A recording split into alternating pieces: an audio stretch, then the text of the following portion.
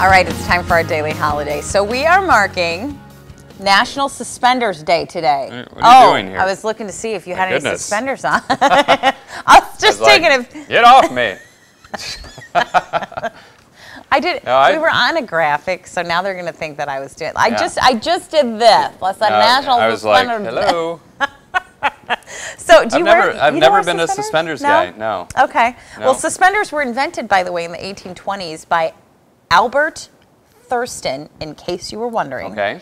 Back then, men wore those high-waisted pants on which belts were not used.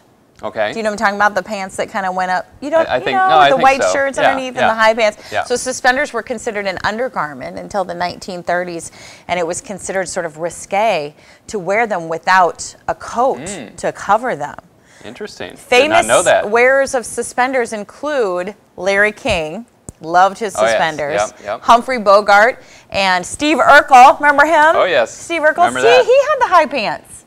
Steve Urkel yes, wore he the did. high pants Yep. with the suspenders there. So yeah, wear your suspenders proudly today and enjoy Suspenders Day. The gentleman that I replaced on this show. Wore suspenders? Yeah, Kevin Coskren. We're going way back here to like 1998 Really? or roughly around there. Yeah, Kevin Coskren wore some suspenders. Not every day, but from time to time. So. I think suspenders are kind of like cufflinks. Either you love them or you Right, don't. You yeah. know, it's like you wear them or you you're right. don't. There's no really in between a Yeah, lot there. yeah. All right, so we're going to get a forecast check now this morning. All right, get ready for